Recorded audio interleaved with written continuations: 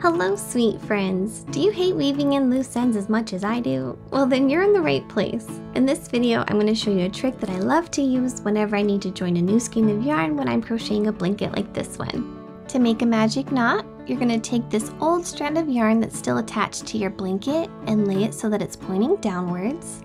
And then grab your new skein of yarn, find the tail, and lay this new strand so that it's pointing upwards. All that really matters here is that these two strands are facing in opposite directions.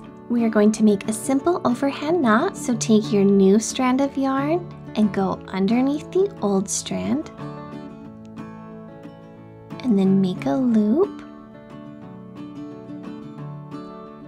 Take this tail and go underneath the loop and pull to tie it around the new strand of yarn with the tail pointing upwards. If you need a little bit of extra yarn, you can slide this knot up so you have room to work. Take the old strand of yarn and this time lay it on top of the new strand and make a loop.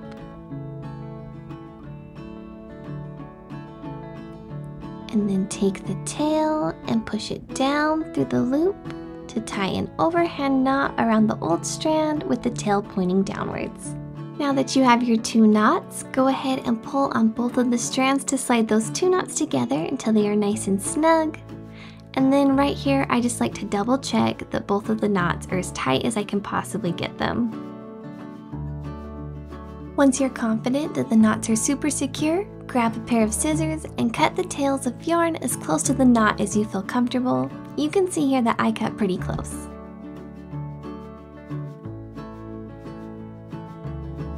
When you're all finished, you're going to have the tiniest little knot ever. You can go ahead and give that knot a really good tug just to make sure that it's not going anywhere, but it is so secure, it's almost like magic.